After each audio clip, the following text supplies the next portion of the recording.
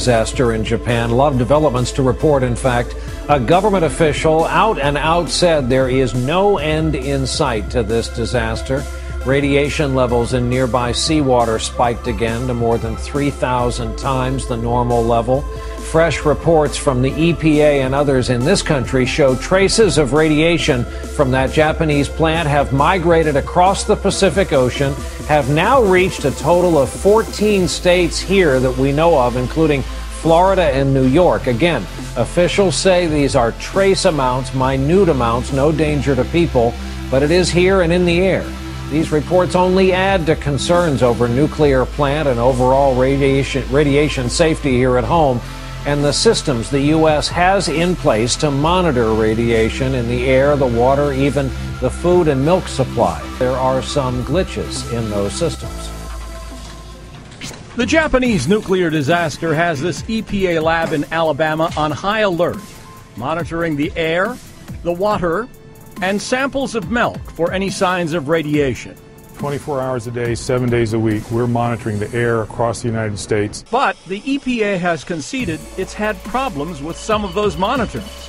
On the West Coast, only half of them were fully functioning as the Fukushima plant in Japan began emitting radiation. 3 monitors were out of service and others had to be double-checked for potentially faulty data. And while the EPA claims this is no big deal, anti-nuclear activists disagree. An emergency radiation system should be working, and it is very problematic. The EPA system is largely non-functional during this period. All of Japan is a radiologically contaminated area. The order of magnitude of the problem that's been created by radiation in the 20th century. Today, man-made activities added up in total exceed the dose from natural radiation. Every increment that we add to that natural radiation will exact its price in human health, and human health with respect to some very miserable diseases such as the genetic disorders and heart disease and cancer. 50% of all cancers in the 20th century have been caused by ionizing radiation of the type we would call low level. A series of meltdowns in the reactors at Fukushima Daiichi generated significant nuclear contamination. This is a world record. The first time ever have we got 100% liquefaction of a nuclear core. 2 years ago, members of a government panel released their final report on the accident. It said a worker manually stopped the emergency cooling system for Reactor 3 early on March 13th, 2 days after the disaster. But the latest findings from Tokyo Electric Power Company show that the cooling system had already stopped functioning more than 6 hours before. The findings suggest that fuel rods started melting earlier than TEPCO officials believed. And more melted fuel would have dropped to the bottom of the containment vessel. That makes the removal of the fuel more difficult than expected. TEPCO officials also found more problems. After the accident, crews used fire engines to inject water into Reactor 2. But the water may have reacted with the fuel inside to produce hydrogen, raising the temperature significantly. And that sped up the meltdown. Not only 1 cores, but 3 nuclear cores. This is a map of plutonium on the ground around Fukushima, up to 60 kilometers from the nuclear plant. As Japanese physicians are encouraging the evacuation of Tokyo, the government ignores them. And the nuclear industry goes on like nothing has happened. As children get sick and as people die, the media cooperates in misleading the public on the dangers of nuclear fallout. Until very recently, men working deep underground would take a canary with them in a cage. If the canary stopped singing and dropped dead, it was because they were more susceptible to bad air than the humans were. If the canary in the coal mine dropped dead, it was time to get out of there, and right quick. A canary in a coal mine is a warning. Yes, a canary in a coal mine is a warning. So is 4 exploded nuclear plants. Here is your canary in a coal mine. Birds in Japan falling from the sky. Cross species. unable to fly, unable to move their wings or legs. They have a hard time chirping. They go into a seizure and die. The picture you see on the right, left one, the left tail feather is normal. The right bottom picture, the tails are mutated. Even when you pick these feathers out of the bird, they grow back mutated like this. And this is from Noboru Nakamura, a researcher at the Yamashina Institute of Ornithology in Aitai Prefecture. Noboru has been catching these bush wobbler birds in nets for many years, and in 2011 something odd started to happen. The birds and their tail feathers started to become mutated, and he noticed this 1,000 kilometers away from Fukushima.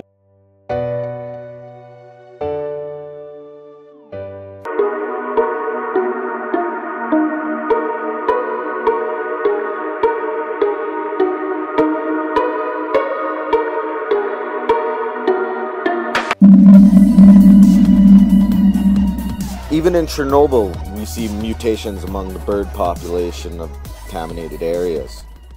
Well, here's another report from Chernobyl that just came out. In all the bird species around Chernobyl, the contaminated areas, their populations have greatly decreased. Well, it's saying it's a map of background radiation in the Chernobyl region and location of the study areas. And the farther you get away from this contamination, the less likelihood of them having reduced sperm counts. Dr. Dave DeSanti is the founder of the Institute for Bird Population in Point Reyes, California.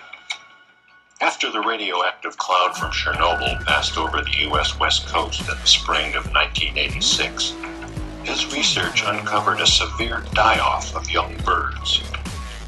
Later, researchers Gould and Goldman duplicated his results with human mortality data. The young, the old, and those with weak immune systems were the main casualties. An estimated over 40,000 in all. I did as a result of that was I established the Institute for Bird Populations and the MAPS program, which you can see here on here our newsletter that just came out, our newsletter this year. And it's a program of the same kind of misnetting that we did at Palomar in which we try to look at vital rates, productivity, and survival.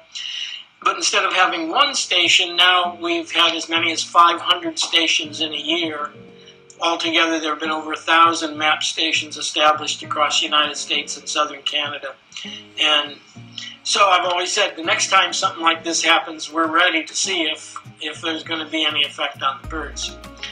So certainly not that I'm pleased or anything about what might be coming our way, but it was the reproductive failure during that time caused a 64% decrease in the number of young birds of all species, and as I say, in those species that had young in the nest right at the time the Chernobyl cloud came over and that iodine fell out, apparently 100% reproductive failure.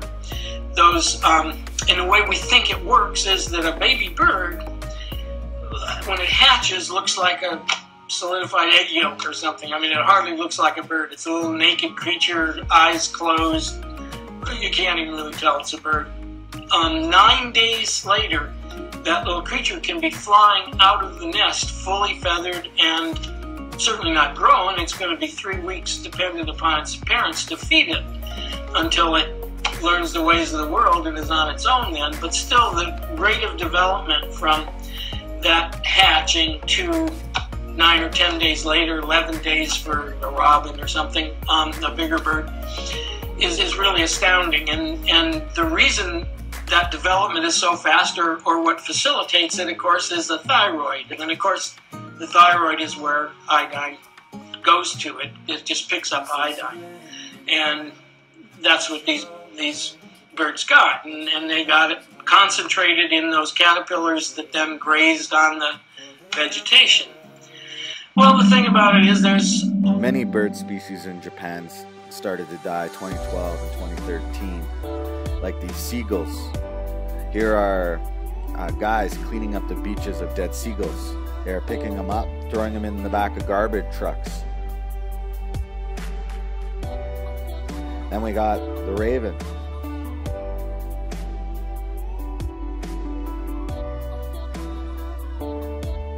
Here they're exhibiting the exact same symptoms as the other species of birds.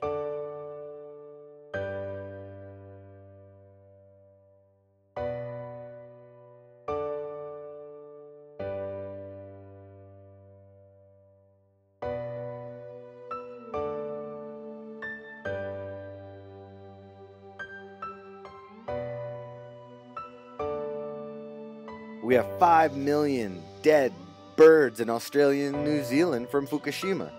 Their migrational route goes from Australia and New Zealand up to Japan, to Alaska, to British Columbia, Canada, West Coast, back to California and down to Australia and New Zealand to breed. But that's not the only place they were found dead. They were found dead all across the ocean, from Alaska back down to New Zealand and Australia. It's just the start. First we saw the birds in Japan dying. Then we saw the birds over the Pacific Ocean dying. And now, late 2013, 2014, we're seeing the birds in US and Canada joins dying. us on this story tonight. And Alex, eagle experts are doing everything they can right now to try to save the lives of several more birds. That's absolutely right, Keith. There are 3 of them right now at a rehabilitation clinic, and biologists are trying to figure out exactly what's going on because the 3 birds have the same symptoms as other birds that passed away. Now, the latest bald eagle was found just last night in Farmington, but at this point, until more tests come back, no one is sure what's happening. All of them have been bald eagles. Just look at them. Big, majestic, proud, and terribly sick. It's pretty critical. And so we're doing everything we can to minimize stress and just to keep them as calm and comfortable as we possibly can. So all the birds that have been brought in have varying degrees of paralysis, weakness in the legs, weakness in the wings, and then very quickly move into having tremors, and then full-blown seizures, and then as soon as the seizures start, that's pretty much it. You just feel for it. I mean, the bird clearly was injured or sick or something was wrong with it. Tyler Schulte and his father-in-law found a grounded bald eagle in Bountiful this past weekend. They wrapped it in a blanket, took it home, and called wildlife experts. That bird is this bird, now in the care of Erickson and her team. Last night, another bald eagle from Farmington was brought into the clinic. When the bird came in, he was exhibiting the same symptoms that we've been seeing, so we're pretty certain this is part of the same illness we've been seeing throughout the course of this past month. Tests for lead, possibly from shotgun shells and other birds the eagles ate, came back negative. At this point, no one is sure why the birds are getting sick and dying. We're concerned just because it is something new. It's something that we don't know. We have yet to ever see this quantity of birds coming in of one species in this short span of time. Now to a growing mystery tonight in the American West. An unknown illness is taking the lives of our treasured national symbol. In northern Utah, more than a dozen bald eagles have died this month alone. And now a team of researchers from across the country is working to figure out what is behind it. It's alarming. So far this month, 16 bald eagles have died from the same illness. Bald eagles are no longer an endangered species, but are still federally protected. It's a symbol of our country, too. The bald eagle is just what America stands for. We are beginning tonight with a health warning urging you not to eat certain parts of anchovies, sardines, or crab that are caught in the Monterey Bay. Health officials say they can be toxic, dangerous to humans. More on what's happening and the animals that have already been killed. It makes its way through the food chain into fish and then birds and then onto mammals. It starts to take its toll. It's already killed a number of birds and is now threatening to harm humans who aren't careful.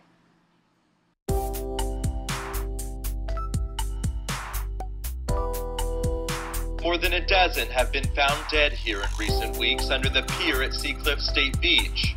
We see sort of an uptick in the numbers that are dying on beaches. They typically will come in and kind of strand themselves, and they have a hard time with moving, and their head kind of flops around. Seabird biologist Hannah Nevin says it isn't just birds being affected. taking a toll on California's sea lions as well. They get disoriented, they head, straight out towards Hawaii instead of their normal migratory route.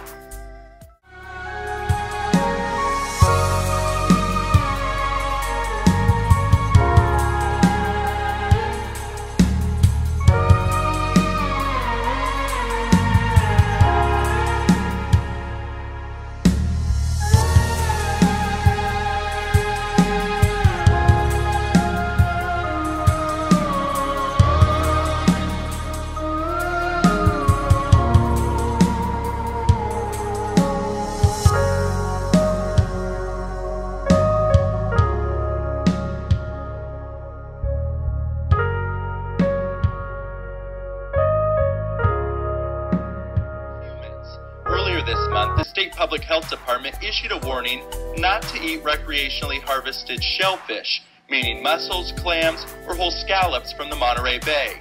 And then on Monday, there was an update advising consumers also not to eat the internal organs of commercially or recreationally caught anchovy, sardine, or crab coming from the bay. It can result in dizziness, vomiting, diarrhea, really bad things that humans don't want to get. The warning says in severe cases, the victim may experience a number of worrisome symptoms, including trouble breathing, confusion, seizures, coma, or death. Mass baby birds are dying in Iceland, National Geographic reports. They mention everything else but radiation, blaming it on global warming. But as we can see, from 2011, there has been a huge spike in baby bird deaths. The ground is littered with baby birds. And this is up in Iceland,